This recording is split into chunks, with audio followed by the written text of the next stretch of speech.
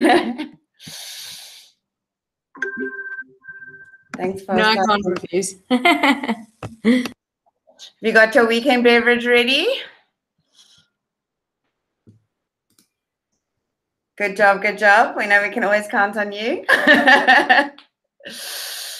Welcome, guys. Thanks for joining us. Irene will be popping in a little bit. And we've got a little bit of a couple of things to share with you. But really, we wanted to make this a fun and interactive session where you guys can get your questions answered, where we can share some of our experiences with you. So please do engage in the chat. Bother us with questions. Paul is the first of a couple of international innovators who are going to be popping in. I'm not sure how much time you have, Paul, but yeah, going to be popping in and sharing experiences just so that you guys can get a bit of a feel for the community, and that hopefully we can help all of you incredibly innovative South African teachers get your applications ready for when they open for the next cohort that we can apply for, and that you can understand a little bit more about the Innovator program and what it looks like, and all of that jazz. So thank you so much for being here.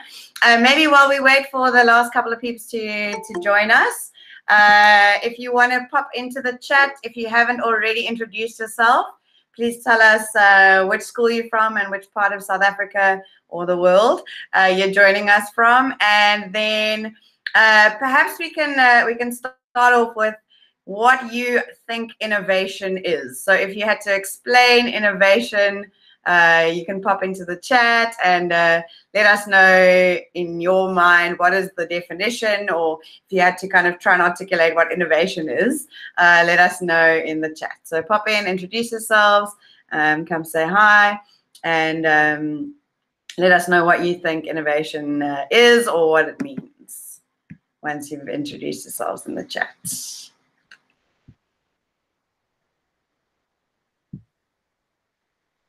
Super. Irene, you haven't met Paul, hey? Not in person, no. No. But I have. I think we're in the same groups. Like. I think we are. Yeah.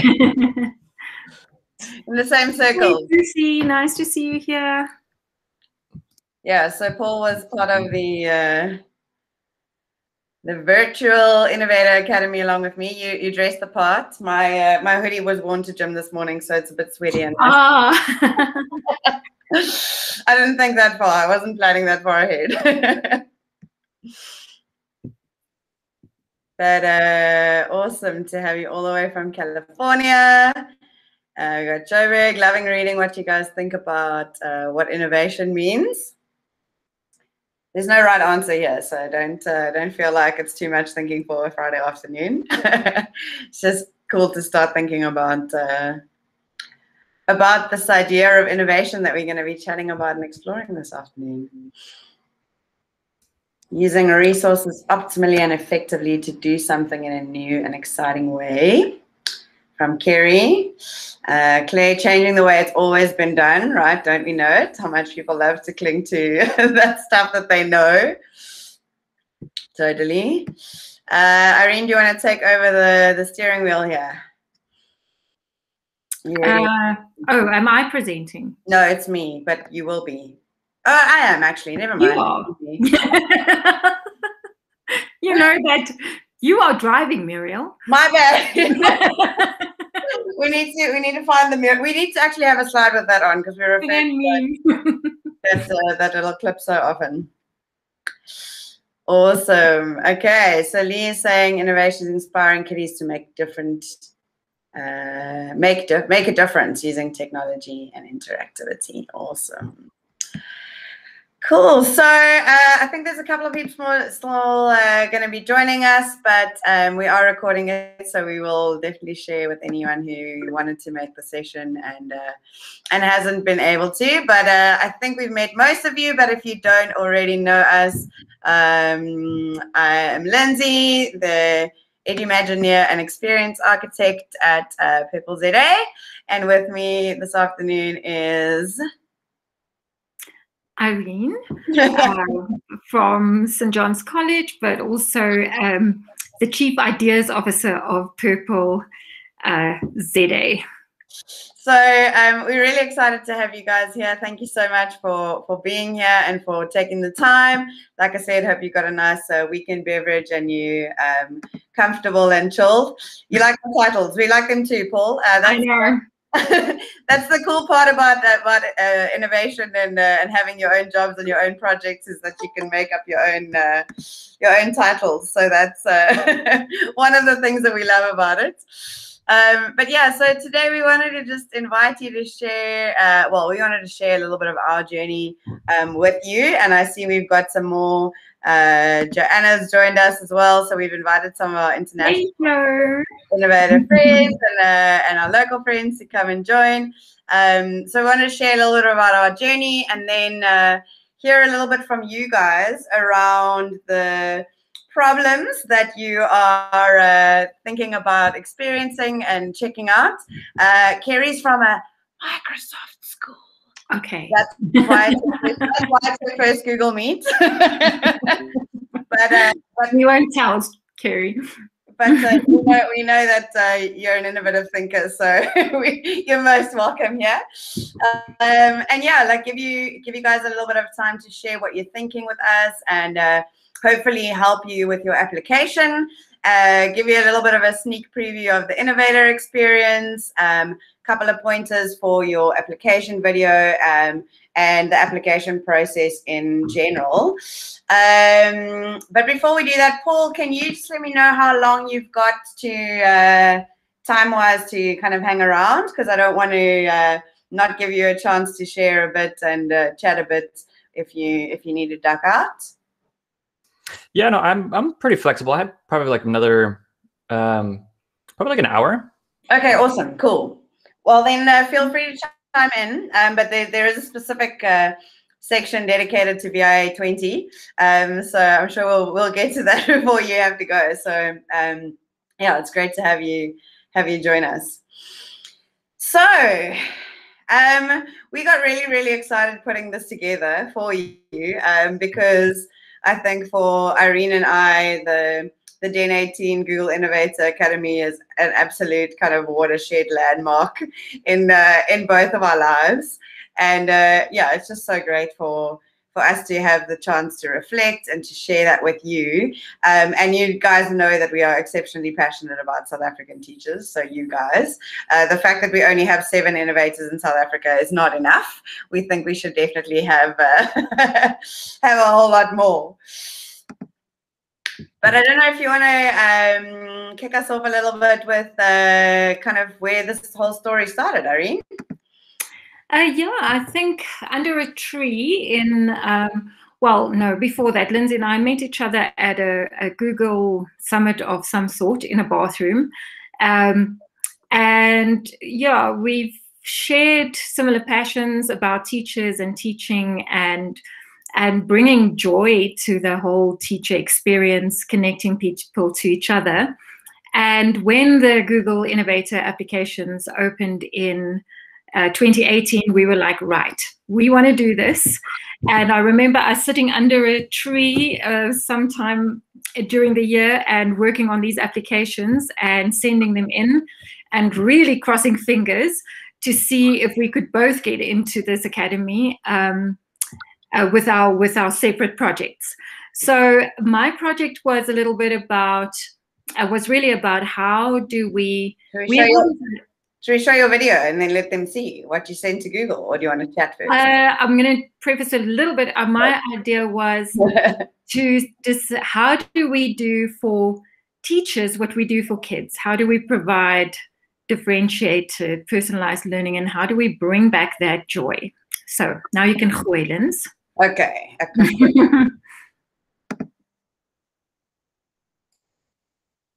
This is what went to Google. The days when classrooms were quiet, regimented, and controlled places are long gone. However, teacher professional development has not evolved to reflect those changes. I'm Irene, And in my work with many teachers and schools, I've noticed that teachers are still made to attend those one-size-fits-all sessions, which often don't relate to their subject or students. No, Yeah. There's such an echo. Another thing that sparks absolutely no joy for me is exercise. I never feel the alleged rush of happy endorphins. Much like PD, I do it because I know I should. That is, until I joined a new health insurance, which actually focuses on improving clients' health. It's simple. You exercise, earn points, and if you achieve your weekly goal, you're rewarded with a smoothie, coffee, or even free running shoes. Suddenly, I am motivated, persistent, and as a side effect, quite fit. This got me thinking, can we replicate those principles in PD? Could we design meaningful PD that gives teachers choice in what, when, and how they learn? Personalized, differentiated, and collaborative PD. Could we thoughtfully introduce gamification to shift the culture of professional learning? Could we use PD as a way of showing how we value teachers? I'd love to explore ways in which we can redefine teacher learning, and in so doing, make classrooms rich, exciting places where learning sparks joy.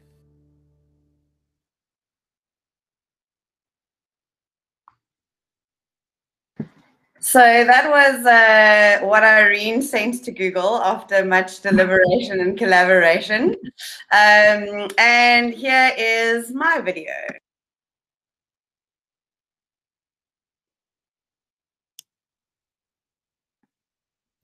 I'd love to innovate in my class, but Time. it takes time to get syllabus and curriculum. Innovation Scared of trying new things. But in South Africa, we just don't have enough people leading the way with innovation. Innovation has a plethora of enemies, and many teachers face very real challenges which make them disheartened. The narrative around education in South Africa is pretty dismal, but I believe all is not lost. I'm Lindsay, and I'm an Edumagineer, and I wonder about growing a culture of innovation. What if we could defeat the age-old enemy of time by sharing more and competing less?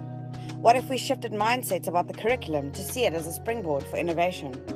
What if all teachers could effect change within a rigid system through access to inspiring local stories?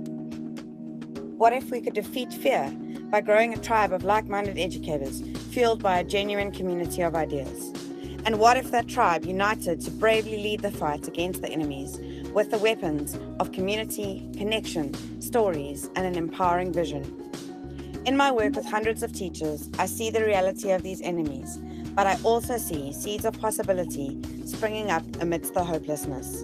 And I wonder how we, the ZA Edu tribe, can collectively paint a glorious picture of the future of education and together cultivate indestructible innovation. I'd love to innovate in my class, but There we go. And clearly we were then both accepted and made it to Copenhagen in 2018, which was an absolute dream of an experience. Cycling and sightseeing in Copenhagen was one thing, but the academy at Google, working with the great people in the Google for Education team, was a real, it was a life-changing experience. And you may have noticed that my Innovator application there's some little bits of it in PurpleZA, and Lindsay's application has some little bits of it in PurpleZA. So I don't know if you want to chat about how that came about, Lindsay. Yeah, sure. So, like we said, that was November 2018. And special shout out to Melissa, who's joined us from Texas, another member of VIA 20 Innovator Academy. So great to have you. Yeah, we'd love to hear from you in a little while, Melissa and Paul, around your experiences. But yeah, so almost 3 years later, that was their team name in our Virtual Innovator Academy. So almost 3 years later, we have now kind of combined our efforts, and it may or may not have always been the plan. Don't tell Google. We were like, we want to create this thing. Okay, let's make 2 separate applications, and then magically end up with a collaborative project. But that was kind of the plan all along. But we've created PurpleZA, which is a collection of gamified, personalized PD that really is designed to spark joy, that gives teachers choice in what, when, where, and how they learn, which you would have picked up from Irene's video, is, I'm sure, a problem that many of you guys can resonate with. And then we've also got on the page the stories element, where we're showcasing stories of innovation. Actually, Claire and Lee, who are both on the call, and Kerry's will be up by tomorrow. Stories of innovation are showcased on the website, where we really are connecting purpose and people, and making sure that teacher education and teacher PD is really meaningful and purposeful and sparks joy, and that we connect people and build this ZAEG tribe that many of you guys have been part of, and you've been on our Twitter chats and our hashtag and all of that. So this is really for us an incredible opportunity to be sharing our story as a kind of a PurpleZA event, because for us it's kind of a full circle of where it started and where we are now. But this is not really about PurpleZA. This is also about you guys and around your purpose. Yeah, so for us, you know our why. We want to bring joy to teachers. We want to connect teachers to each other. We want to empower teachers. We want to make education better. And you are here probably because you have a similar dream in education, to change something, to make something better, something that you see is like really not working, that is a problem. So what is the thing that you might consider as a problem for you? What is your why? Because innovators are this group of international educational influencers who use technology to solve problems. And you want to be part of this group of people who have fantastic ideas and fantastic connections and great ways to make that happen. So let's hear a little bit about what you might think you want to solve. And maybe while we do that, while everyone gets a chance to think, perhaps Paul and Melissa, if you'd like to, Melissa can go first, you can do ladies first. Come and tell us about your problem that you went to Google with. What was the problem that you guys really wanted to solve in your projects and in your applications? Okay, well, hello everybody. I'm Melissa, like Lindsay has said, and I'm coming from Texas area, Houston area, so I'm in that area, and I don't know about y'all, but it is hot. Texas has the hottest summers, so it is so hot. I'm staying inside. Well, anyway, the problem that I had, I've been in education for about 16 years, and all of it's been an elementary educator. And I always saw the problem that I saw were that teachers were around me were just afraid to try like technology with the littles. And so, you know, I would be working on something and like, it takes too much time. I'm not going to try that. I'm like, come on, you can try it. You know, they always saw how excited my kids were because, you know, I'm going to be honest. I graduated in 1994. I had floppy disk. I didn't even have a pager. I don't know how I learned this technology stuff, but I just learned it and like I just pushed forward and I just pushed a lot of buttons to figure things out. And so that's how I always describe, just take chances and risk and just try it. It's not going to hurt anything. And so that was my problem. How can we implement the use of digital tools with our little? So that was the problem that I took to Google. So I thought about this, and this was something, you know, that had been on my mind since, you know, I was a teacher. How can I help teachers see that it's okay. And, if they're scared of, using technology, their kids are going to be. And one teacher even confirmed that. She's like, I'm just scared. And how am I going to teach the kids? And I'm going to mess up. They were afraid to fail is what it was.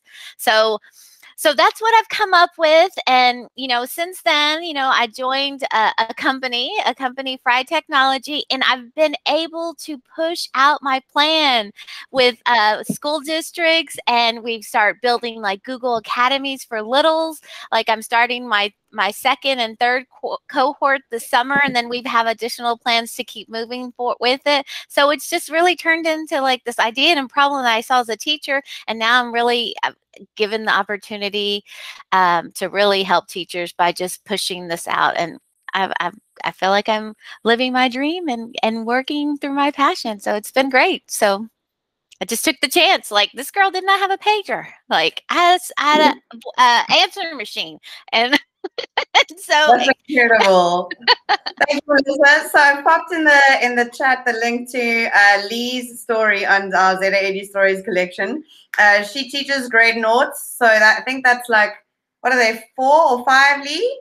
5-year-olds, and she's using some amazing tech with them. And actually tomorrow we've got a 6-hour Tech for Tinies online conference that we're running with South African teachers. So you've definitely got some people here who share that passion with you. So thanks, that's awesome. And Paul, your problem? Yeah, and thank you for allowing me to join you. I guess for you it's in the afternoon, for me in the morning. But I'm Paul Dietrich. I'm from California, and my main project or challenge that I was hoping to try and solve is actually how can we not just create but sustain positive climates in schools, so that basically all of your stakeholders, your students, your parents, your staff members actually experience a personal sense of belonging at school. And it's kind of like, how can we use either technology or some sort of other method to really help people experience that. And I think kind of along the way, I think I've kind of diverged a little bit in that path, but overall the main idea is the same. And so my main project now, what it's kind of evolved or transformed into is it's still on school climate, but I see online that there's a lot of strategies that you can use or you can get to try and build climate at a school or build climate in the classroom.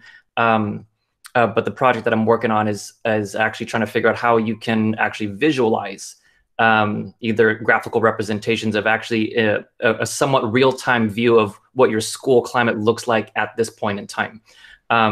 So that's the project that I'm working on, and I'm not that far ahead as Melissa.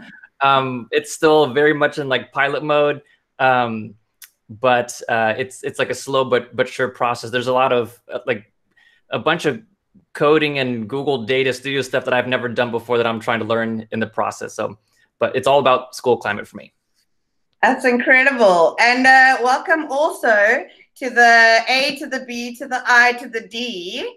Arvid Patel, who was in London 19, if I'm not mistaken, but was also a coach in VIA 20 with me. I know that Arvid has not been so well. So if you feel like hopping on camera and letting us know about your problem, we are really happy to have you here. But if you wanna lurk in the shadows, then that's also cool. Hi, Lindsay. Yay! Thanks for the intro. No, I'm just popping in to say hi. I'm slowly getting myself back into society after a heavy ordeal with COVID, shall we say?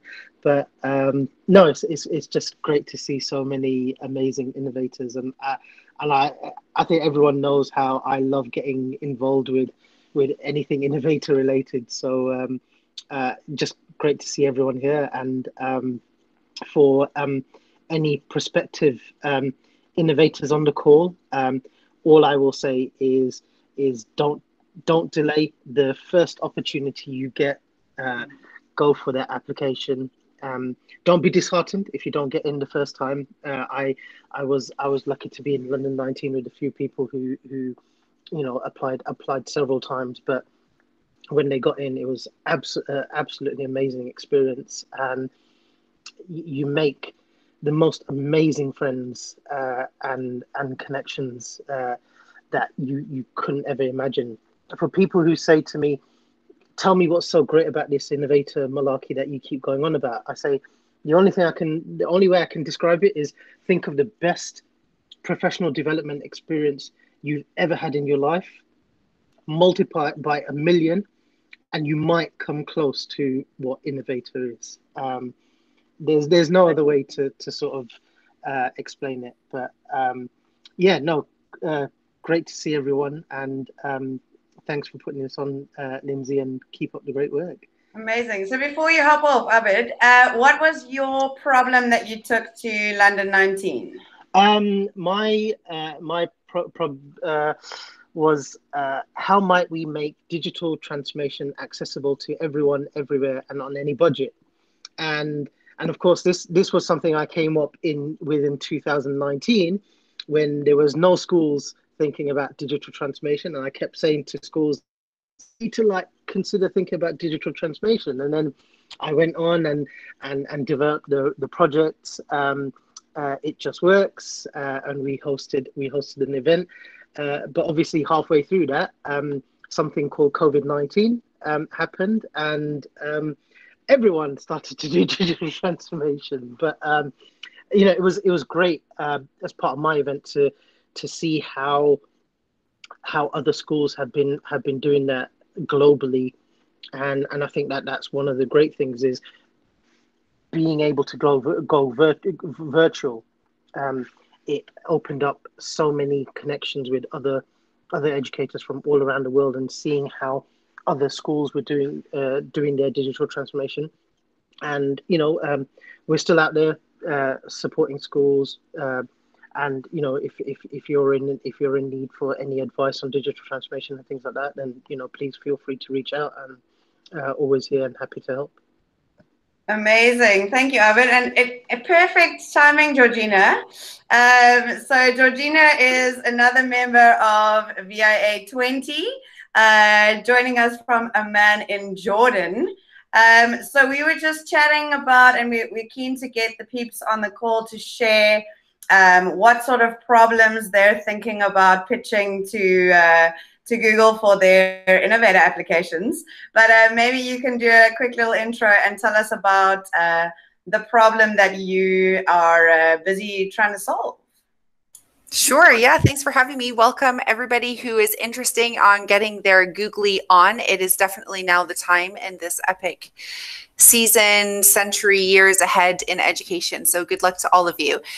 The problem that I've been working on is basically digital strategy through the leadership. So across education, how can leaders really support their schools when they don't have necessarily the information or the tools or the knowledge and skills to be able to support their education community. So basically working with school leaders globally to create a platform where they can connect. And we have guest speakers that come in and all sorts of goodies. So yeah, we're trying to support basically school leaders in supporting EdTech integration across K-12 education when they may not have the skills or knowledge to do so. Amazing, thank you. You've actually got a couple of EdTech leaders on the call, so that's really great that you've been able to share your project with them, and we look forward to hearing how that's going to turn out. And there's a question for Melissa about submitting your application multiple times, whether you stuck with the same problem or whether you did a different one.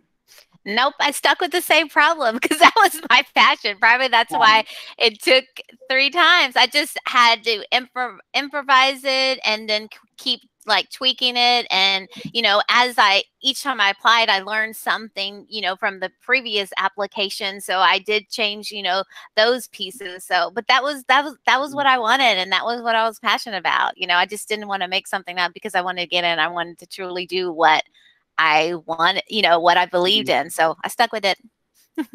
That's really, really important, I think. So I'd love to hear from those of you in the chat.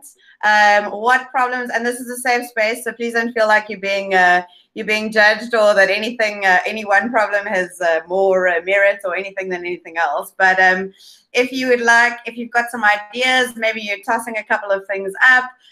You've got some current innovators here with great minds and great hearts to give some feedback. So please won't you share that in the chat with us, so that we can have a look at your problems, and then we can start to think about diving a little bit deeper into those problems, because I think that's really, like Melissa said, that's the heart of it, right? If you're not passionate about that problem, you're never going to see the process through, right? So there's no point in trying to find, take other people's problems, or, things that you think Google might be impressed with. That's really, really great advice, that it's something that's close to your heart. Mm-hmm. Let's have a read. And I think one last bit from me, I'll just chip in to say, is always remember the application golden rule, which is fall in love with the problem, not the solution. And what the program wants to see is you really focus and hone in on what your problem is, and don't go anywhere near a solution, because that's the easiest way not to be accepted, is if you even hint at a solution, because that's what the academy is for, to develop your solution. But really, really fall in love with that problem. Thanks, David. We actually have the fall in love with the problem slide later, because it's so very important. So Irene's popped in the chat there our resource site, but we'll definitely go ahead and add any other links and things that you guys are sharing to that. And then with everyone's permission, definitely share this on YouTube, because I think it's going to be a great resource for prospective innovators to kind of hear this chat and to think through their problems and kind of dive a little bit deeper into them. Irene, do you want to kind of reflect on anyone's problems that they're sharing? I've just looked at Ilonka's, and she wants to solve how Afrikaans is taught. It's one of our 11 official languages, and how to make that really more integrated.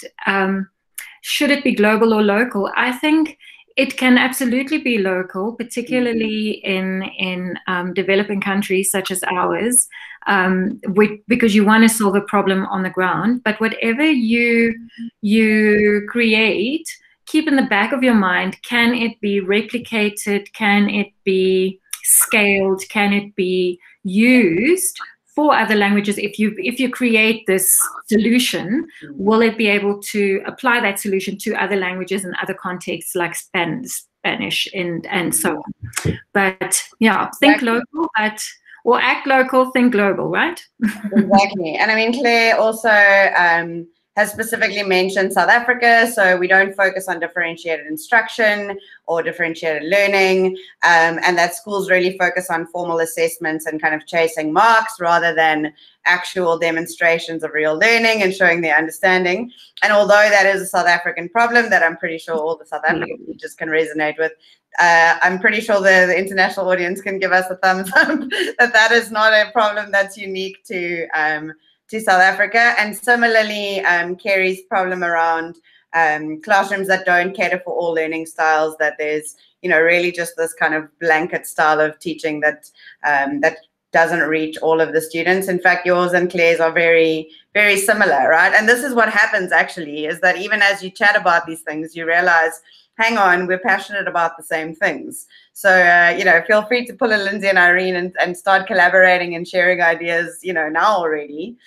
Because one of the beautiful things is that you don't need permission to even start to understand and tackle these problems now, right? Anyway, I think I was just chatting about Claire's. Would Google accept something that is South African specific? Absolutely. Lindsay's project was ZA Edu Tribe. Yeah, it was all about bringing South African teachers together. So yes, absolutely. Yeah, and one of the things which we'll mention again later is that it can be a uniquely South African project. But what Google is looking for is whether what you come up with as a solution is replicable in other contexts, right? So although my project was ZA Edu Stories, you know, you could do an AU Edu Stories, or you could, you know, other teachers in other countries can replicate that same idea and that same project. You know, something like Melissa's, you know, Learning for Littlies, we could take our South African curriculum and we could adapt it. So it can be uniquely South African as long as it is internationally kind of scalable and replicable, right? I'm loving also, yeah, so Kerry's mentioning another problem around empowering girls that are interested to become engineers and pursue kind of careers in STEM and IT specialists and developers. Irene and I can tell you from our experience of developing PurpleZA that we really wish there were more girl developers. That's another story for another day, but definitely something to consider.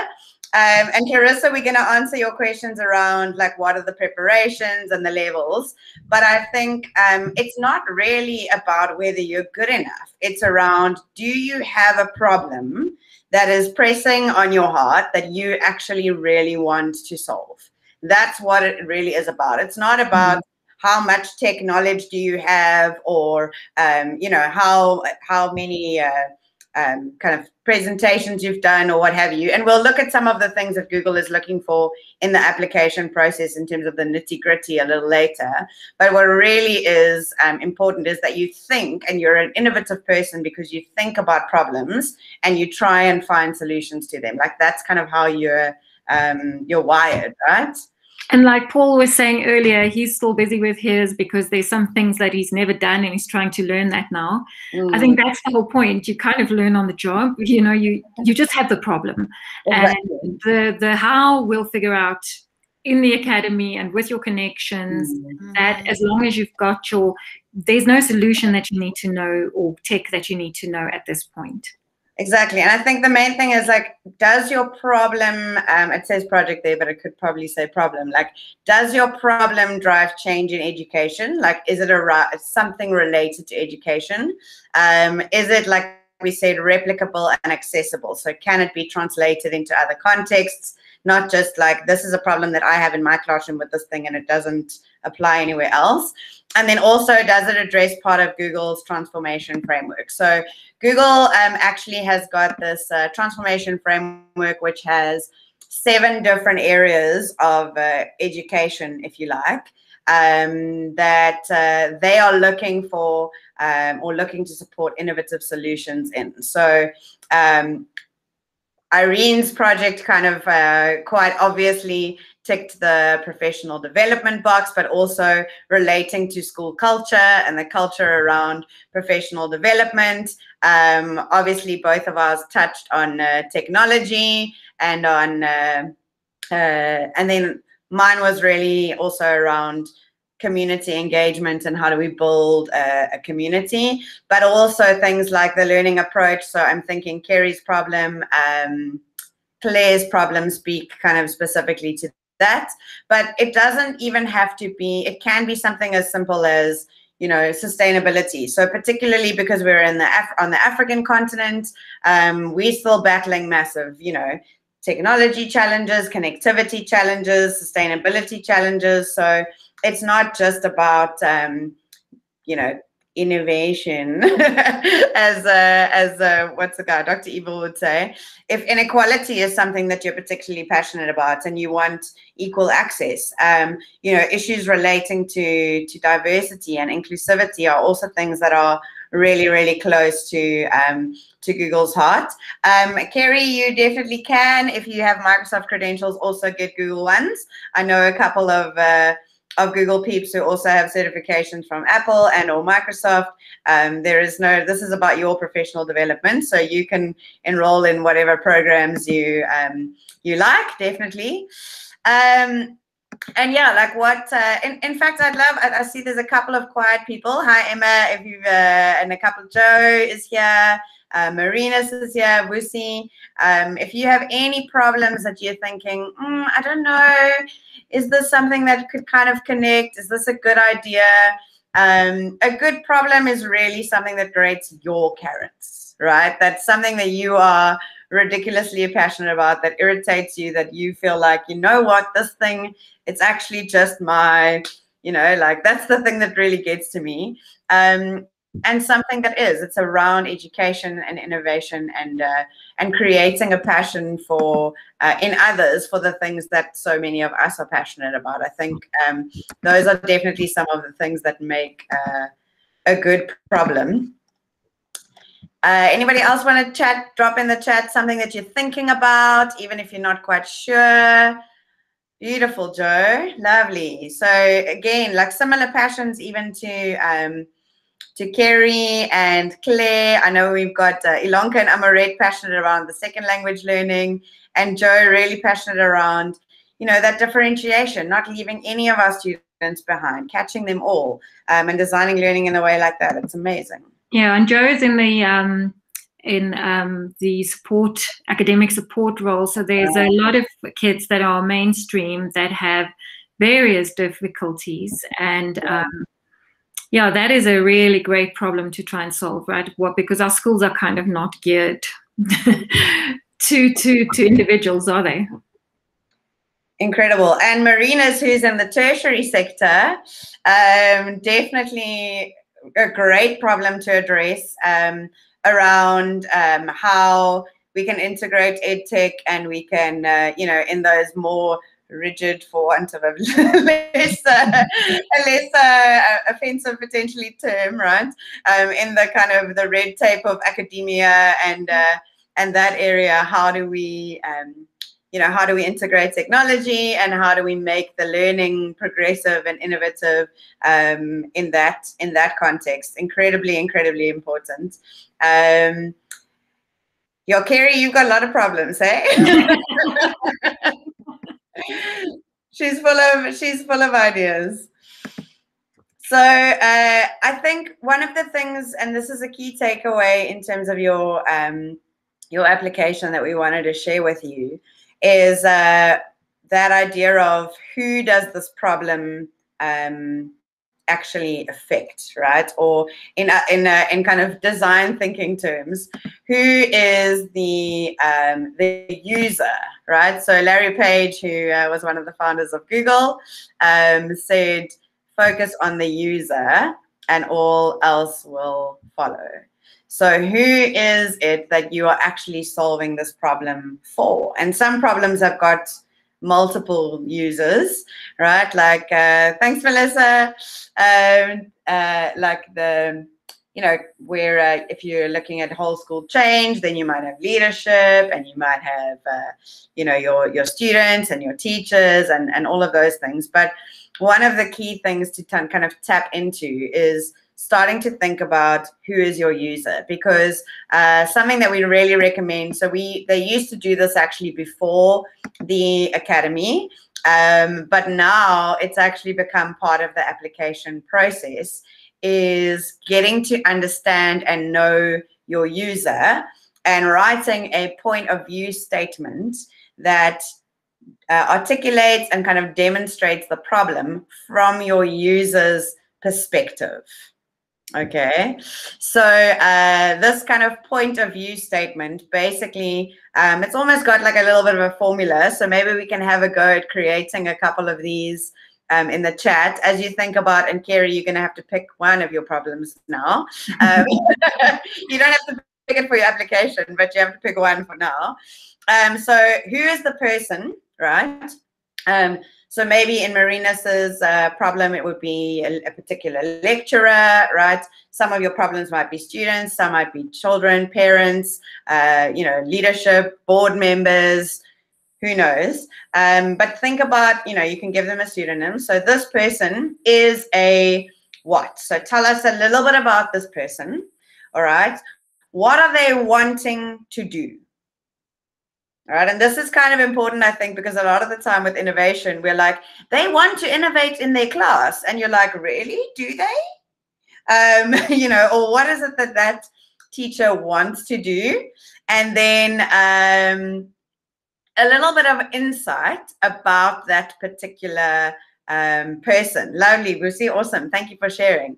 So if you want to have a go, once you've had a think about your problem, at seeing if you can craft a little point of view statement where it is somebody, you can make up a name. They are a what? So tell us a little bit about that person. What do they need? Right? What do they really need? And why do they need that? Well, because they value something, right?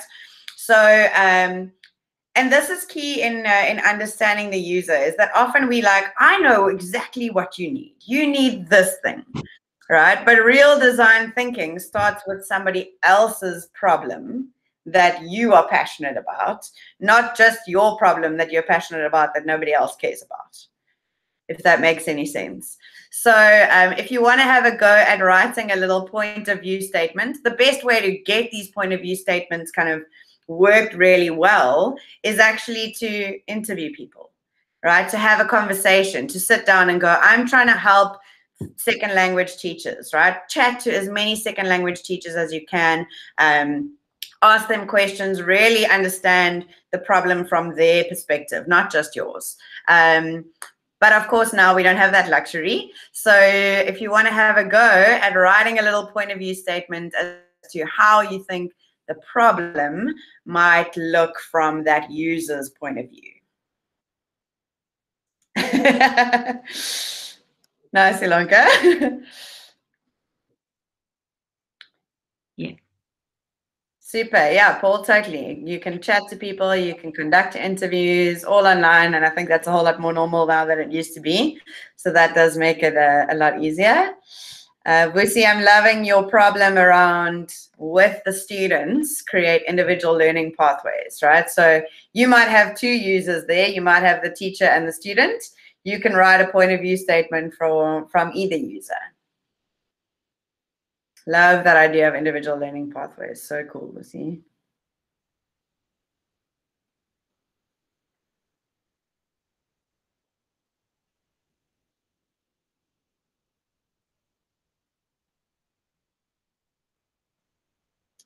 I'm just going to read some of them out loud so that when we have the recording, people know what we're chatting about. So Johnny is a student in a classroom who needs to be able to show his learning using his voice recorder on his device, because writing a paragraph to give his answer is not his strength. Lovely.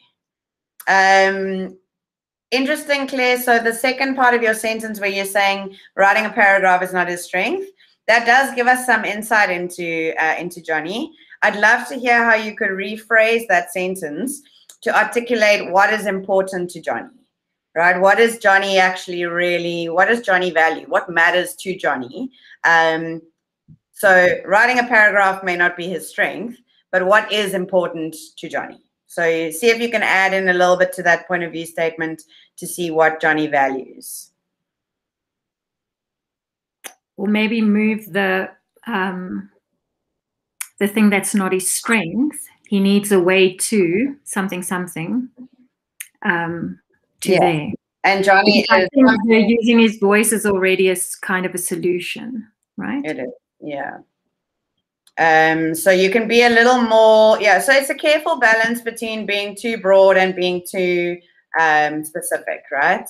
So we're looking at trying to not give a solution. What is Johnny actually? So I would say Johnny is a student who struggles with paragraph writing, and he needs a way to express himself, his ideas, because he values. You can finish that part. Ava is an eager student who is curious about how things work. Because of her passion for coding, she's been encouraged to become extroverted and confident in sharing her ideas or programming the EV3 robots to perform the functions they need to perform. Okay, so you've started off really well, giving us a lot of understanding about Ava's characteristics. What we want to know is, what does she need to be able to do? Right, so all of that statement is what Ava needs to be able to do. So, or who she is, right? So what is she trying to do? And then what is it that Ava particularly values? So have a look and see if you can massage and rework and reshuffle that statement to give us a little more insight into Ava. Jimmy is a littlie who finds school boring and meaningless. Okay. He needs a way to learn about things which matter to him, things that excite him and enthuse him, so that school becomes a place of interactive learning. So there's a solution implied in there.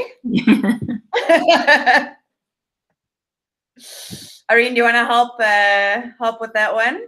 Yeah, absolutely. So yeah, he finds school boring and he wants to have a more exciting way to, be it to interact in the classroom or to learn, because he is an active little boy and he But if you already are saying he needs an interactive way of learning, that is already a solution that is implied. But you can kind of say he's an active cut boy. He wants, he needs a different way of expressing himself. But it's a good problem. You've said that sentence where you said he wants to learn about things which matter to him, you can say because he values learning about things that matter to him. So exactly, just switch it around and take out the solution emphasis. Okay, let's give you guys a little bit of time because I know we're talking a lot, so you're probably like, shh, I can't think.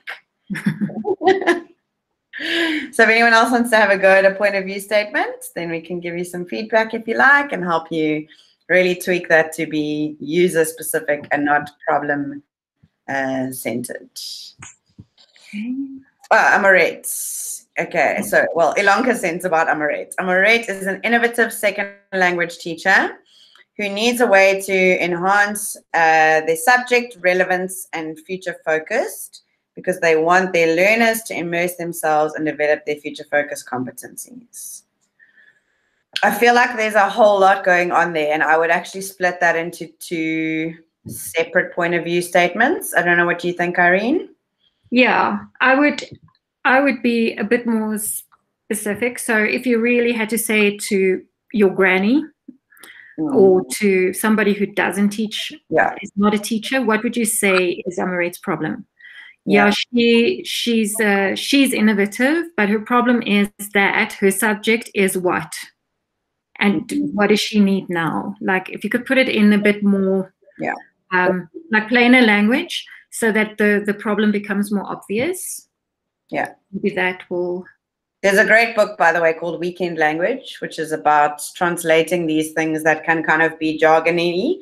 So in your application to Google, you can use the jargon, but in a point of view statement, that literally needs to be like, what are we? What's the problem in plain simple terms? So when I was looking at, mine was, Fred is a maths teacher who needs a way to understand what an innovative maths lesson looks like, because he values being a great teacher, but feels confused about what that even looks like. And I think if I decode yours, Ilonka, it's probably, Amaret is a creative person and she loves her subject, but she's frustrated because she cannot use the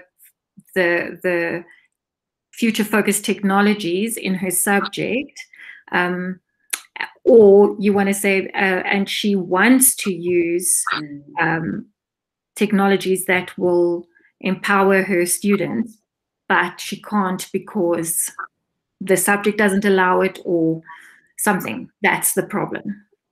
And Paul's sharing in the chat that he went through so many of these. So we don't expect everybody to get to the perfect one this afternoon by any stretch. We just want to give you a little bit of help and coaching, because it's really, really, really tough. It's not a kind of thinking that we've done before. When we went to Den 18, we actually did this only at the academy. But now Google has made this, and one more type of statement, which we're going to get to in a moment, part of the application process. So we really want to help you kind of unpack it. And it is really around actually understanding the problem, because even when you guys mentioned the problems, I know and resonate with those problems so much, but I'm like, it's my perspective that you are not reaching all of the students, or it's my perspective that you need to be, creating a better culture or you need to be a more innovative lecturer. But we are never going to be able to give a solution. It's like somebody buying you an outfit and it's not your taste, So we really need to understand what is it that they need, so that we can, when we are at the academy, start to think about what does the solution look like for them, rather than what do I think that everybody needs from my perspective. But keep writing these. And I just want to say, look, we're not going to solve this and get your application 100% this afternoon, but spend quite a little bit of time on this. And Lindsay and I are really keen to help you to get this right. So please email and say, look, I've got these point of view statements, and we can set up some time with you to talk through these and the next statement that Lindsay's going to go through as well, to tweak it even more. This is just to kind of get your thinking going. And as you can see, other people's statements and the feedback we give there, that will kind of inform your thinking as you try this out for yourself. Exactly. And it really is. It's a process of iteration is a word that you will come to know and be very close to your heart. We joke in kind of in a kind of joking way, but actually we're on iteration 317 of PurpleZA, because that's part of the innovative mindset, right? Is being reflexive and kind of battling with these things and narrowing them down and manipulating them. Irene, are you reading Joe's one? No, I was reading Vusi's. Okay, cool. Then you may read Joe's quickly.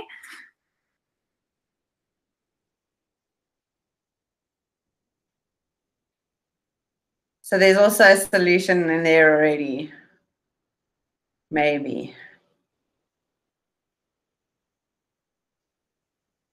So I think just your last sentence is kind of the solution. Joe said, Josh is an investor teacher who has a real connection with his students. He needs a way to identify and get help from the entire pastoral team, who have expertise in various ways, to help learners in his classroom with more insight, because he values and sees all his learners and want to ensure that no learner gets left behind. And I think actually that could be the end. It is kind of how do I bring all of the academic pastoral support team together for one child? How can we create a solution around that? And that's what you will do at the academy then. But I think you kind of unpack the solution at the end. I would just skip that part.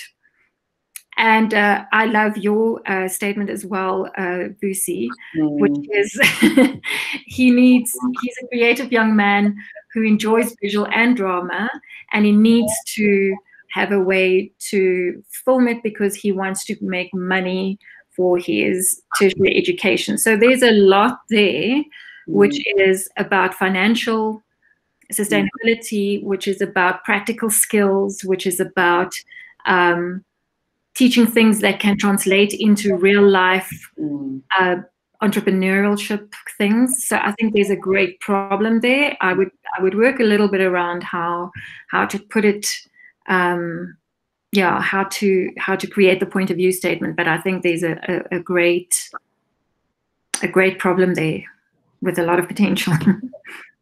Absolutely. Solutions, yeah. So, like Irene said, we're very happy to keep on working with you on those and brainstorming. The good news is that the next Virtual Innovator Academy has not been announced yet. So we've definitely got some time to work on those applications. So don't stress about that. And I think if Irene and I look at the version history of our application docs, you will see hundreds and hundreds of iterations, and then there's the problem of a word limit that you've got to get it to fit in, and all of that. So it really does take a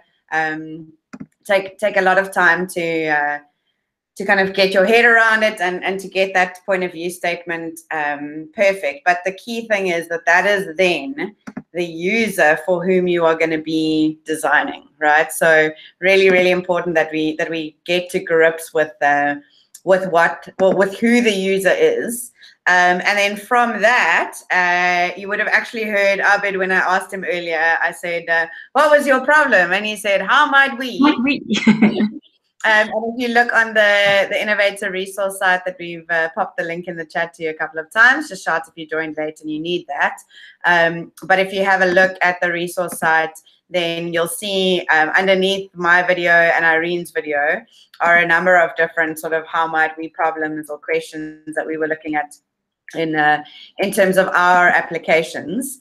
But if we zoom out almost a little bit from the user and start to look at framing the question around the problem as a how might we statement, which I love because the word might just implies so much kind of possibility. Maybe Paul, do you want to share, if you can remember, what your original and or revised how might we question was, just to give us a little bit of insight? Put you on the spot there. Yeah, no, I think the how might we statement, I think it was probably the most time-consuming part of the application process, because that's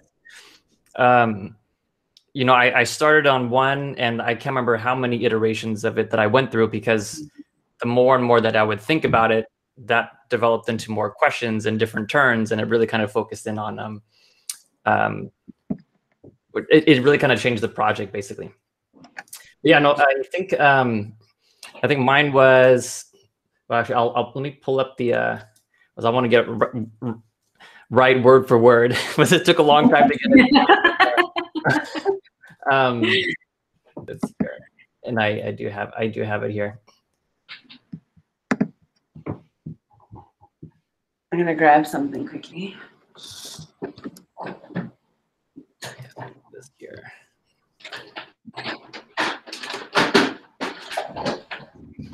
And I'll type it in the chat too. Yeah.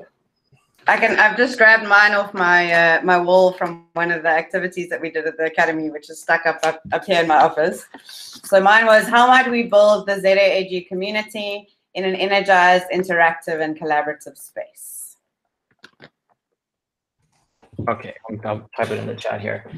Yeah, so mine was,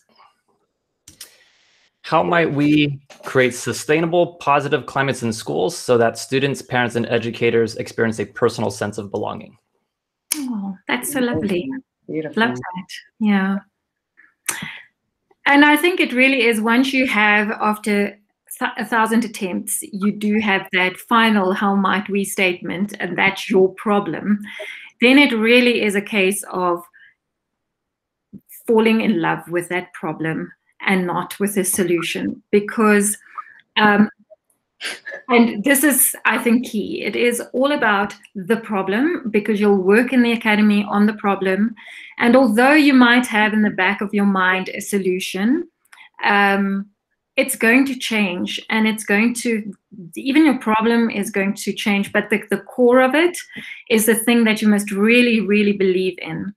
There is, because of two reasons. The one is the solutions will change, and there is even an idea graveyard in Google. Google is a great company because they live kind of by two philosophies. The one is living in beta, so they always launch before they're ready. They never wait for it to be perfect. They kind of just go and then say, give feedback, give feedback, give feedback, right?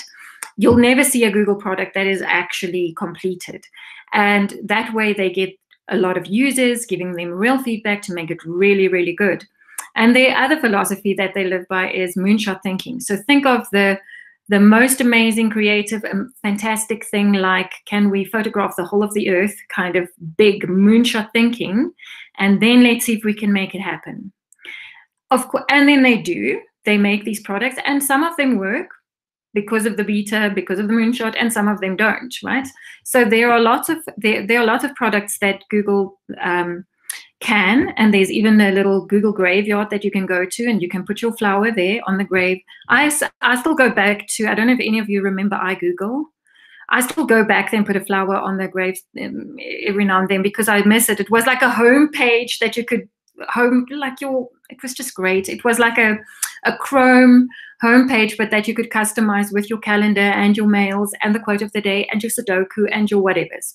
Anyway, but even things that you love will say, kill your darlings, right? So you must love your problem, but hold your ideas lightly, because they might change, but hold your passion tightly.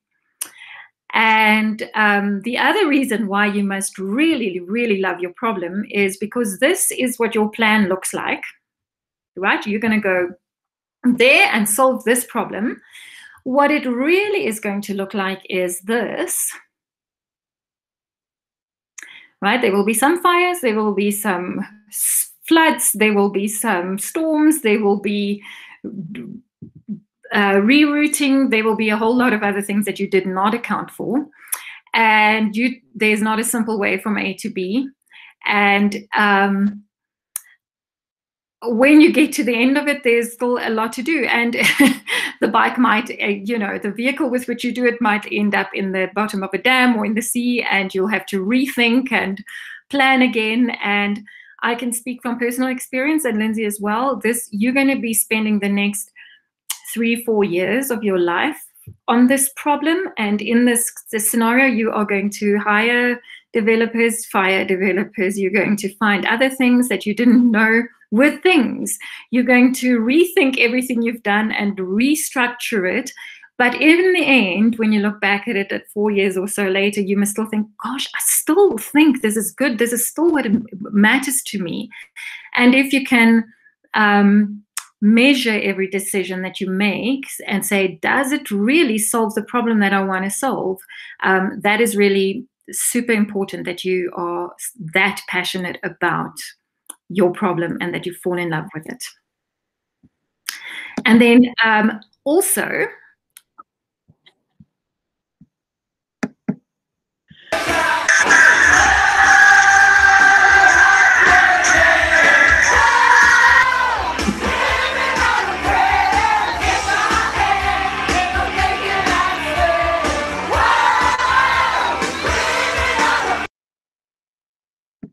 yeah, you also have to embrace the karaoke mindset, right? Because you really need to get comfortable with being uncomfortable. All of those solutions you think you had, people will pull them apart. All of the ways that you thought this is how it should be, people will tell you it will not work.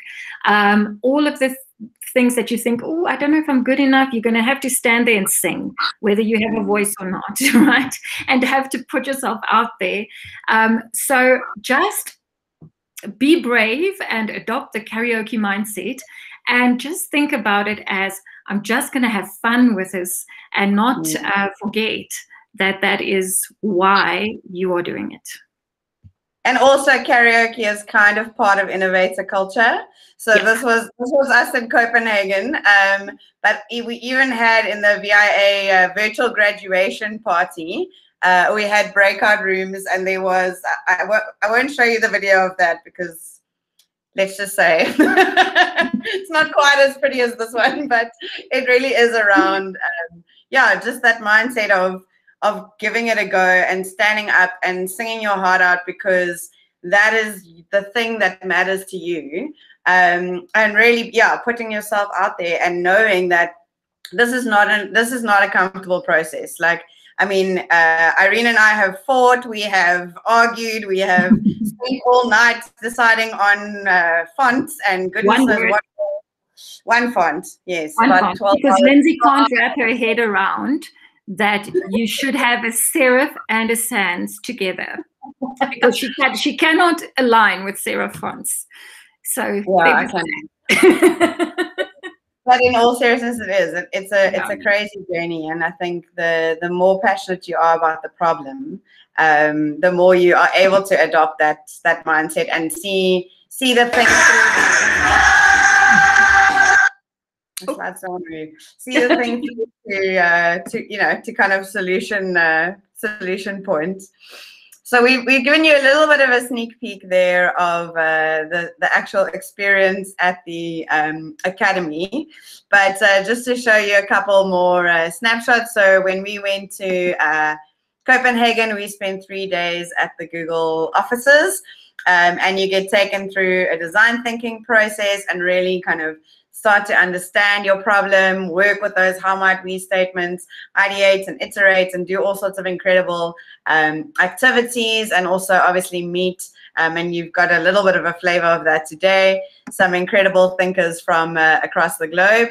I found this photo of the literal start of designing PurpleZA on paper and post-it notes, and kind of thinking, okay, what does this thing look like and what buttons go where? And this was sort of towards the end of the academy. And I showed you now the one piece of paper that I left with, and Irene's also got a similar large map of all of these ideas and processes that Google takes you through to really get you to kind of have a solution that you are passionate on being behind. And then Google actually, so not only do you have a coach at the academy, so we were each in a team of 6, and then each team had a coach, but then Google matches you up with an innovator who then serves as your mentor for a whole year. So you've kind of officially got a year, but as you've heard, we sort of we launched a very beta version at the end of our year, and then kind of carried on building and working on the project. But it's a journey that doesn't kind of start and stop once you got your badge. When you get the badge at the academy, that's kind of like, we see that you're an innovator, but that's actually the beginning of the journey. And then, like I said earlier, so with the world flipping on its head, the Innovator Academy this year became VIA 20, which was a virtual academy. And I was fortunate enough to coach one of the teams, but I don't know, Paul is still with us. Do you want to share a little bit about your experience of the virtual academy to give everyone a bit of a taster? No, yeah, it's I think it's something like, I can't remember how many weeks it was. It was like 8 weeks long, or something like that. And I think what traditionally all the academies were like maybe like 3 days long, 2-3 days long. Yeah. And so from what we were told is, having this online experience, we actually got to really, it was great. It was fantastic because we met almost like basically like once a week, especially with your teams. But you really got to, because of the time, you really got to actually think hard and long about your project, and get to dive in deep and tear it apart and put it back together again in a different way. But no, every single meeting was like something I always look forward to, because you end up having a big family in the end. So it's fantastic. It really is life-changing. Absolutely incredible. And I think I just included a couple of pictures. There's so many, but even the design thinking activities, we had the shared photo album. Everyone was in a team. So Paul and Melissa were on Team on Mute, and I was coaching the I team, where we had some Scots and UK and Najib from Nigeria, and we kind of have one big meeting with everyone. And then you'd have a separate session with your coach. And then the program is super exciting, because those are the ones you kind of have to attend. But then there are optional sessions presented by Googlers, so people who actually work at Google. There were social sessions really designed to kind of facilitate that family thing, where they'd kind of give you chat prompts and games and all sorts of stuff. I know Melissa, who was here earlier, she and I landed up in a little chat discussion around equity and what that looks like for us in our different countries. And it really is just an incredible, truly international experience. And I mean, this lady from Italy, she made the little mascot. What was his name? Googlish, I think. And there's a chat stream that runs all the way through 24/7. The chat streams carry on. In fact, that's how I kind of let everyone know. So our Den 18 chat is still going. We're still popping in updates. you know, people have kids, or they like launch a project, or they do something, and they're still sharing, and it really becomes an incredible community. And I think knowing you guys, or many of you guys on the call, I think a lot of the time we feel kind of like lone rangers a little bit in our schools, where we're kind of like the only ones who are you know, who's singing the innovation song, for want of a better term. But they even managed on a virtual Innovator Academy to get the traditional class photo happening, which I thought was absolutely incredible. So a lot of people said, you know, a lot of people were worried that like the online academy wouldn't be, you know, the same as the in-person one. But actually, I totally echo what Paul said. I think in many ways it's better. You don't have to have a whole chunk of time and commitment. There's no financial costs. So like we had to pay our own way to Copenhagen. You don't have that. You've got a lot of time to work through your project, and what we did in 3 days is now kind of done over 8 weeks. So really, really deep work. I think you leave the virtual academy with your project a whole lot further along than we did, which means it's kind of easier, I think, to maintain the momentum when you go back to normal life. That's definitely a massive, massive advantage. So do you want to share anything about the academy before we help these peeps with some more tips around their application, Irene? No, I think they got a good taste of it, and I think it's time to get a bit practical. I don't know if you refresh your thing and just go back one slide, Linz. So really just go back one if you can. So really it's as easy as it's not that easy, but just the overview is, this is what you will need to do. So you'll need to have your level 2 Google exam. We'll talk about this a bit later as well. You'll need to have the problem to solve and to write it in your how might we statement. Then there's the written application. The details of all of this is on the resource site that we've shared with you, and Lindsay's going to talk about that application process a bit later as well. And then the fourth thing, and probably the biggest thing, is this video that you have to create for your application. So I thought I'd just give you a little bit of a kind of a checklist of what you should show in this 90-second video that you create. Kerry is dying to know what tool you use to make your video. Here we go. So let's say you've got 90 seconds, which is not a lot of time to pose your entire question, but you know, creativity comes from constraints. So within that, you are able to create something great. The first 30 seconds should be about you, your personality, who you are, what it is that you do, and how you've made a difference in the community.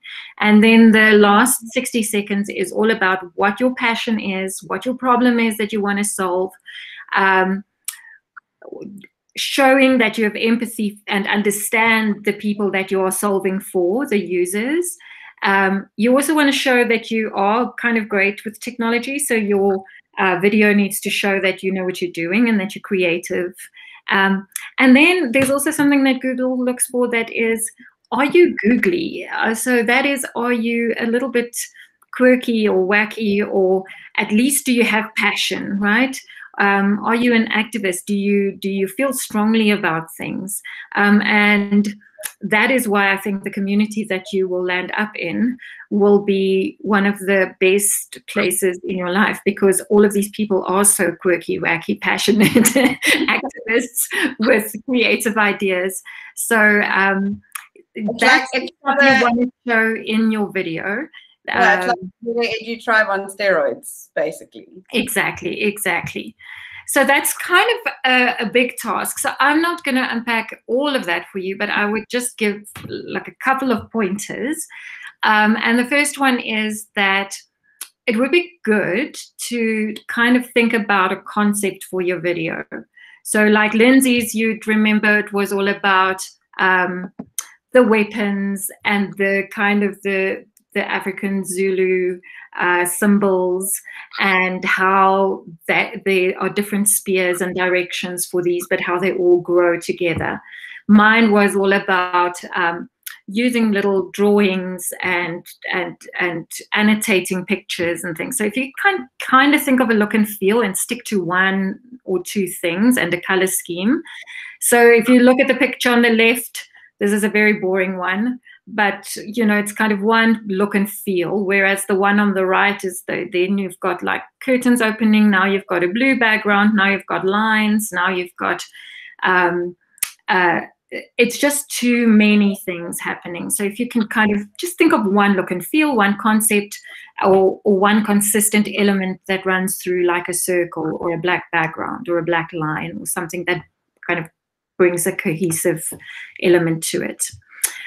Then I think in terms of how to create your video, the way I've done it, so tips that I can give you from my perspective is, if you're using anything on your phone, so there's an app that's only available on mobile, then I use just a screen record there and download it as an MP4.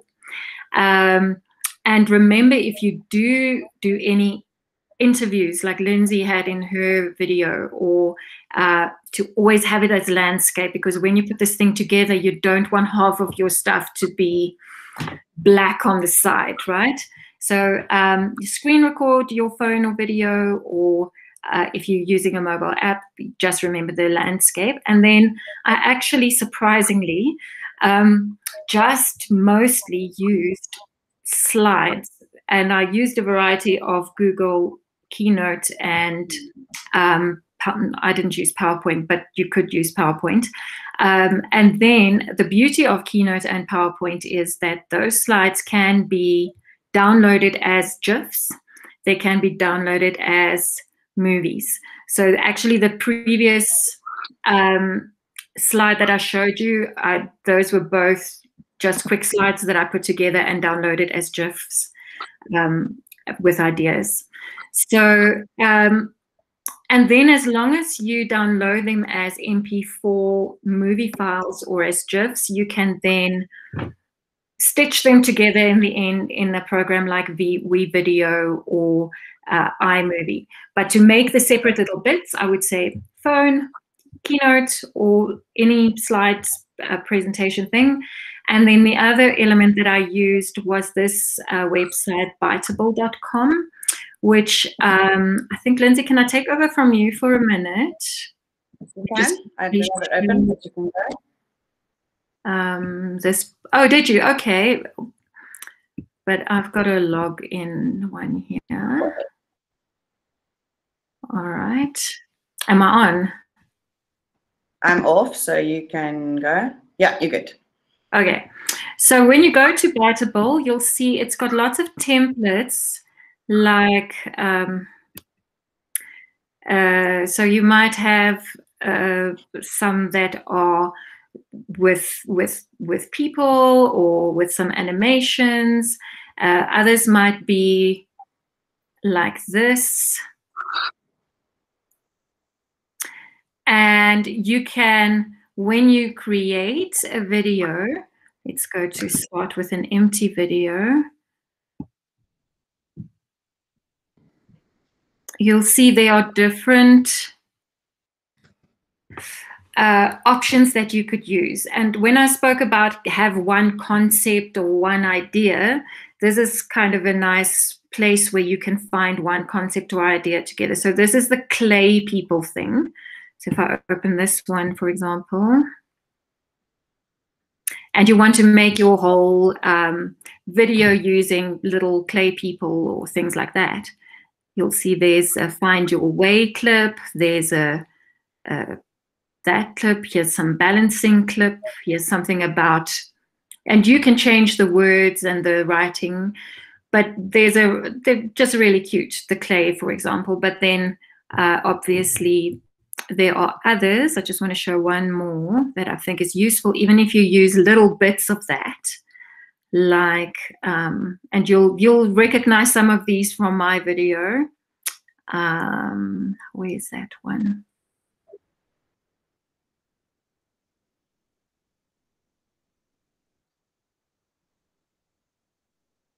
I don't know which one it was now. But let me look at this one. Sorry, let me just read new releases, simple infographics. Let me go for infographics.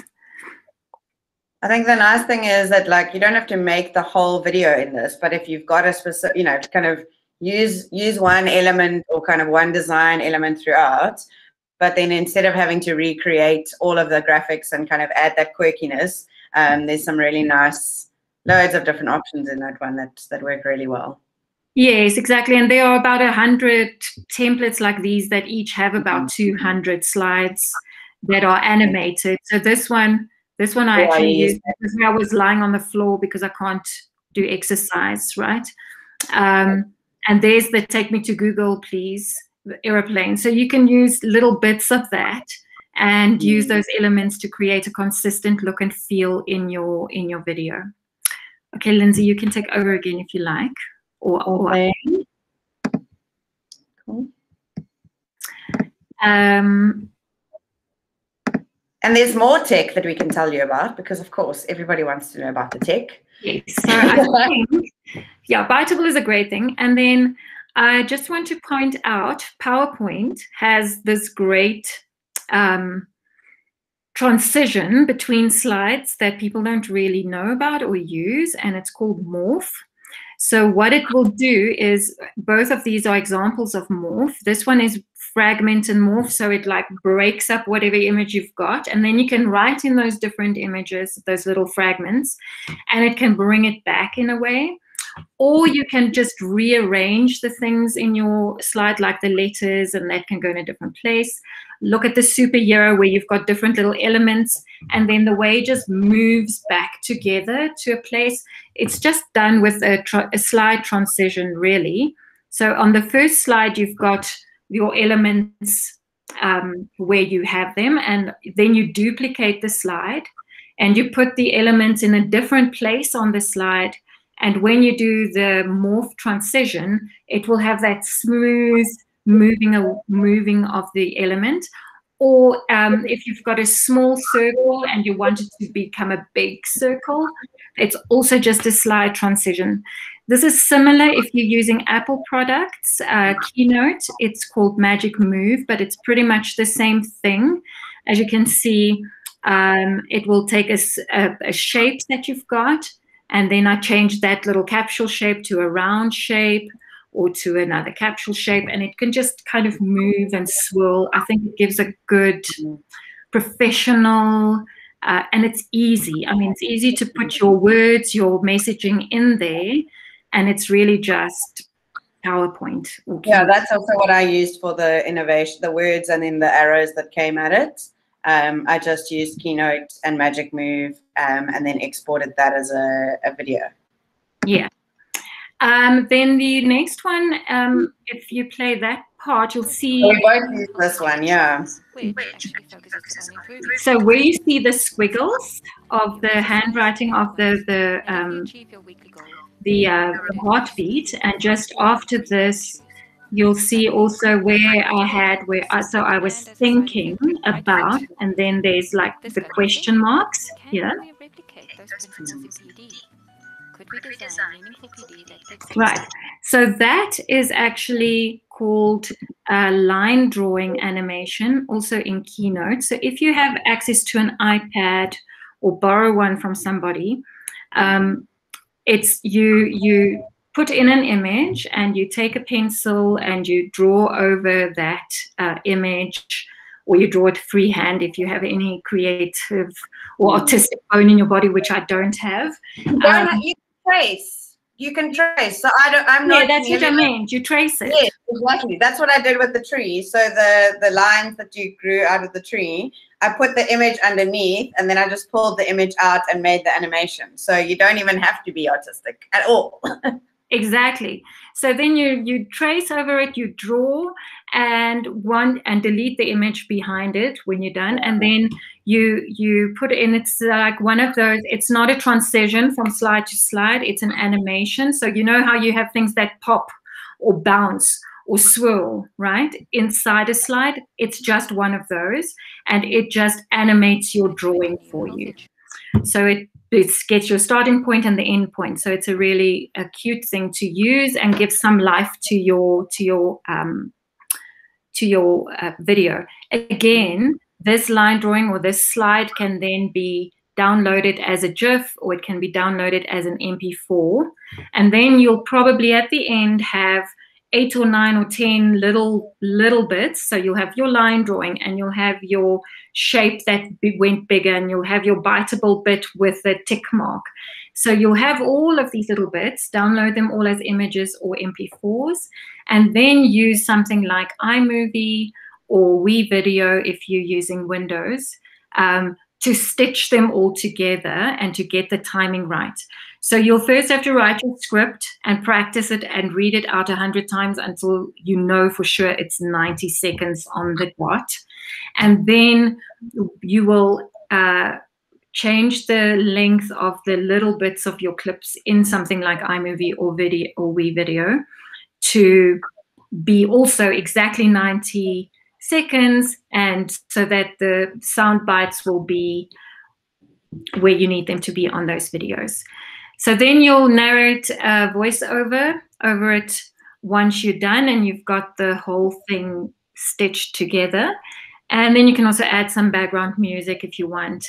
And a little tip. So Irene didn't do it, but I know some other innovators like myself and others who've gone with something with a little bit of an African flavor, which, you know, can be a good idea. I'm not saying you have to do it, but if you feel like it fits with your look and your feel and your messaging, I know particularly that Google are definitely looking for innovators in Africa. So, you know, kind of emphasizing Africanness in some way is also a good thing.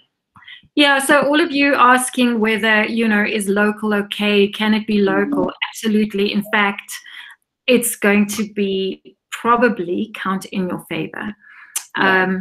So on the resource site, all of these links and ideas and more is under the video tab.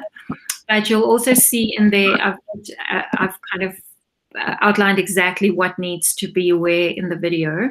I didn't add the African flavor, Lindsay, but maybe we can chat about that now in the, okay, so the actual application process and what that looks like.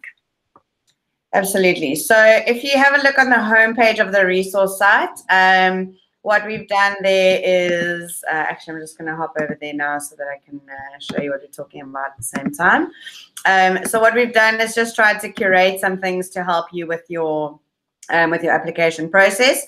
So there's the video page, which has got all of the resources that Irene chatted you through. The very first link is the Innovator homepage. So that is where you can find all of the information from Google's side in terms of what you need for your application, and that's actually where you apply. It's also where they will announce, so at the moment there is an online cohort open for the APAC, so the Asia Pacific region of the world, but we are hoping that they will soon open an EMEA one, and then also one for the Americas, because we love our American friends too. Of course, being virtual, it does need to be kind of time zone oriented, which makes it a little bit easier for it to, Irene, you're still on camera, hey? With your eye rolling. I'm sorry, I just realized I need to pay my daughter, so I'm trying to count. I'm rolling my eyes because I'm counting. Sorry. Don't worry, this is only going on YouTube.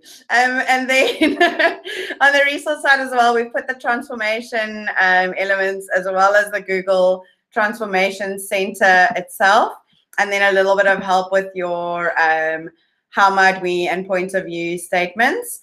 There's also the application rubric, which you can find on Google's website.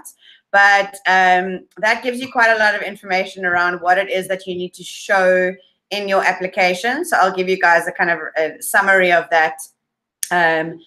And then Google also has a featured project section, which is really nice to kind of see the diversity, I think, of the things that Google is looking for. So we've had some diversity in the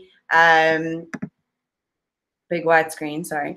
We've had some diversity in the problems and the projects that have been showcased on this. Oh, here we go. We have Innovator program itself. We have the Google Innovator program with us right now. Is that Andy? Hello, Andy. I'm guessing it's Andy. Andy is still the man behind the light bulb. But great to have you guys here. So, hey? Of course it's me. Hi, everyone. I heard an echo from the Innovator program. Who else would be coming in as light bulb? It's Andy. Just making sure. And awesome to have you. So we're just wrapping up our session, actually showing people where they can find the different projects and all of these things. But before I carry on with that, do you want to tell us who you are and what you're doing here, Andy? Yeah, certainly. So hi, everybody. My name's Andy Caffrey. I'm a Google Certified Trainer and Certified Innovator myself. And I also work as part of the team that deliver the Certified Innovator program. So I'm part of the delivery team for Innovator. Woohoo! So we got the real VIPs in the house.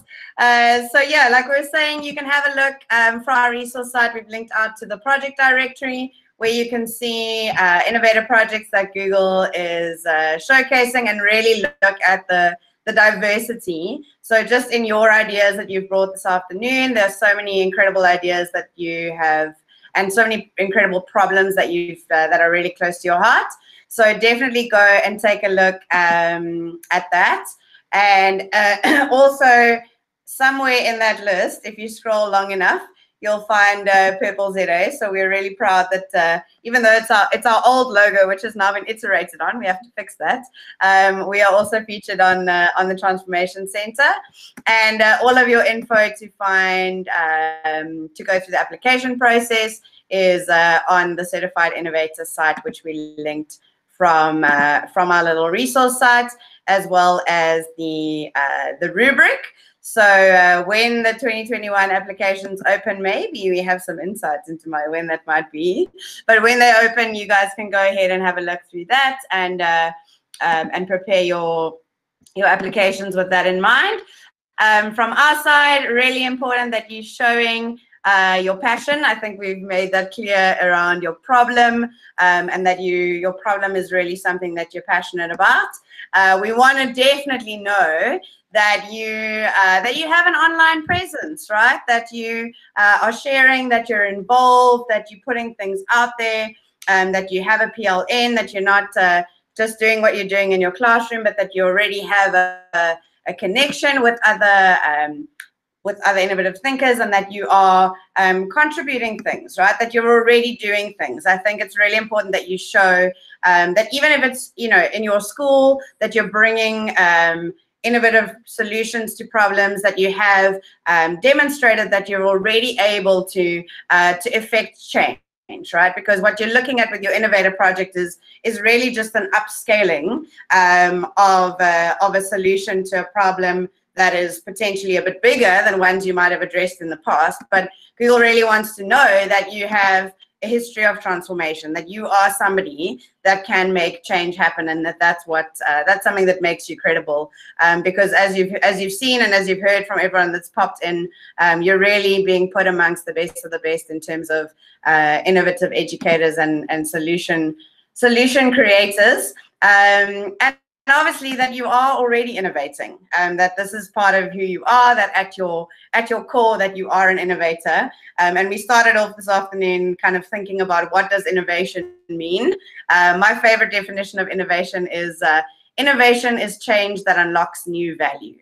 That's Jamie Notta's definition, but I love it because it's around what is the new value that you can bring to this problem in your community and even in the world of education, and how does your passion for finding a solution to that problem really translate. So as you kind of get through your application process, like Irene and I said, we're really here to support you. We're happy kind of answer questions and work more on those how might we's and help you kind of think through the nitty gritties. Paul shared around how difficult that was to kind of consolidate and get ready for the application, and we were fortunate that we had help. But yeah, we definitely are here to support you, so you know how to find us, and all of the innovators that were in the chat earlier, they all dropped in their Twitter handles, so just simply reach out. Yeah. So to sum up again, this is the kind of the as easy as 1, 2, 3, 4. You have to have your level 2. If you haven't done that yet, it's a formality. Bussy Joe, I see you, and I know that we need to do some exams this coming week, right? And you need to really think about your problem and not so much about the solution, and then talk to as many people, really understand your users. So by the time you've got that, how might we sentence and problem, that you do it from the user perspective and not from your own.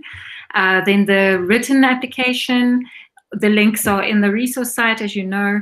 A tip, I think, is if you rather do it in a Google Doc or on a text page somewhere, give it to someone to read, to check, you know, do it 100 times because there's a word limit, so you'll have to work and rework. And once it's really correct, you can just copy and paste it into the actual application. Also, just a pointer with the level 2 exam, just make sure that the address, the email address that you're using for that exam and the one that you're applying to for the Innovator Academy is the same. And then working on your amazing video to show in 90 seconds your awesomeness. The pointers are there on our resource site, so you can have a look at those. But of course, you I'm sure have much better ideas and ways to show that. If you look at the video tab there, I did post some or highlight some Innovator application videos that I thought they each captured something different. This was just from our group, Lindsay, it's in the video tab. So the first one was Mike, which we don't have to look at them, but you can go and dip into them later, who I thought he just showed a real quirkiness, right? Which is like the googliness we were talking about. Scott Eden, who's so sincere and lovely. There was like no fanciness in this video at all, but you could feel the passion of what he really wanted to change, and how, you know, it was just the sincerity and the heartfelt problem that he had there. It's really great. Erica is a vibey and great things, but look particularly at just cleverly how she did photography. The black background was just clever. And then Jen, who also exhibited some googliness there. I also linked the Certified Innovators YouTube channel there. You can go to the Innovator applications and have a look at application videos from around the world to get inspired to do this.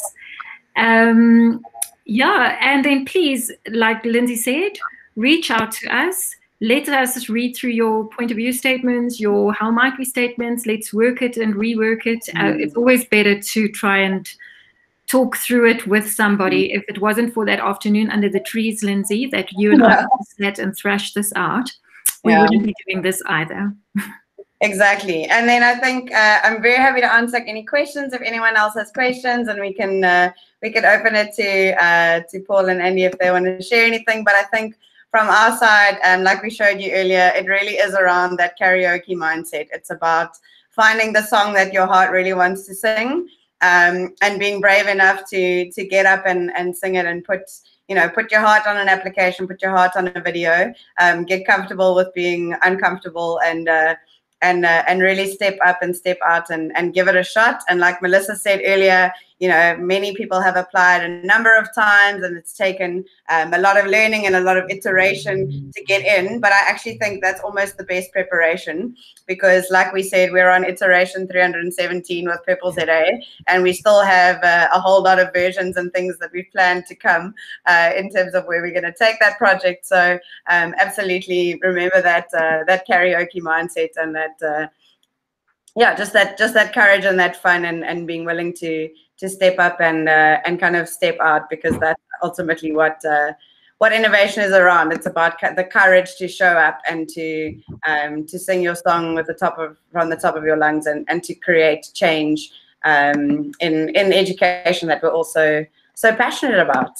So yeah, from us, that's it, I think. If anyone has other questions, Claire, Marina, Spusi, Robert, anything we haven't clarified, we will definitely pop the recording of the session up on YouTube for you guys, so that you can go back and have a look, and that hopefully we can help some other people with their application and give some insight into the process.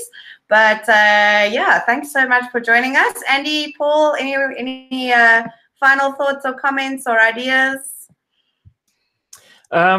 Just keep on going. There's gonna be a lot of times in the application process where I think, I was kind of feeling discouraged, like, oh my gosh, like this is just, it's so much. But I think it's just, you just have to put yourself out there, and in the end, it's totally worth it. Yeah. And I would imagine you've said this lots of times, but ultimately it comes down to that problem. And the more you focus on the problem and put that in the application, the better that application will do. Yeah. You've got it from the insides mouth there. So we played a bit with some how might we statements earlier, Andy, and there were some definite implicit solutions. So we've shone a spotlight on those, and we're going to be working on falling out of love with our solutions and falling more in love with the problem with all of these South African peeps for sure. Any questions from anyone before you go and have yourselves a wonderful weekend? I know that a couple of you are joining us for Tech for Tinies tomorrow. Lee is presenting, so we're very keen to have you there. Third time a charm, Robert. Third time a charm. But yeah, thanks so much for joining us, everyone. And just know that we're here to support you, because we think that there should definitely be more South African innovators. So you know where to find us when you're ready. Share that doc. We'll gladly suggest edits and all of that. And of course, those of you who already have access to PurpleZA and are learning with us, you can keep on learning with us. And if you want to do a little deep dive into our project, let us know. We can always give you a guest login for you to have a look around, so that you can see what it was that we created. All righty. Lonka's WhatsApped you already. She's like, I bet you it's a how might we or a point of view statement, probably. Yeah, she's already got her problem statements. No. I did a Google Doc, and I'm sharing it with you guys already. I'm just teasing. Exactly. You're sharing a Google Doc already. We love it. We love it. Have a great weekend, everyone. Okay. Bye-bye. Bye.